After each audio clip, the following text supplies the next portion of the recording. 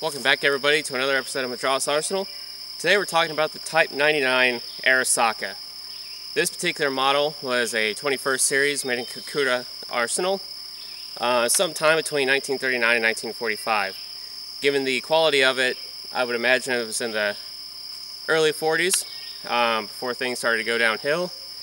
It shoots a pretty nasty 7.7 by 58 Japanese, or 7.7 Jap. It's a pretty heavy round that's equivalent to your 30-06, a little bit shorter cartridge though. But some interesting features are this is very similar to the Mauser action rifle. I think the Japanese took this and kind of made some modifications to it. They chrome lined the barrel because of the humid and moist environments of the Asian theater. The safety is a little bit different. I'm going to go ahead and show you that now. So the safety, safe, you cannot manipulate the bolt, cannot pull the trigger. Take the safety off, it's very simple. Another thing that you might notice is the anti-aircraft sights. A lot of myths and legends about this abound, but essentially what this was made for was biplane aircraft. Alright, early 30s, early and late 40s when they invaded China. They were not encountering the Mustangs or the P-47s.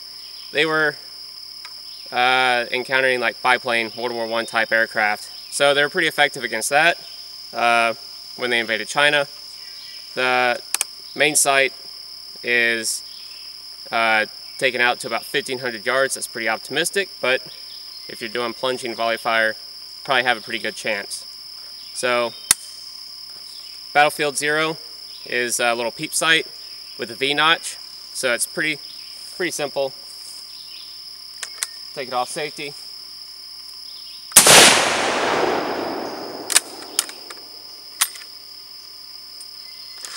Saving the brass because it's kind of expensive.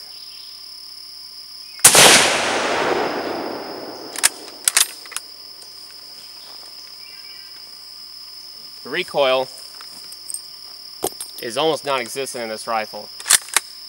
It's a very, very, very good feeling rifle.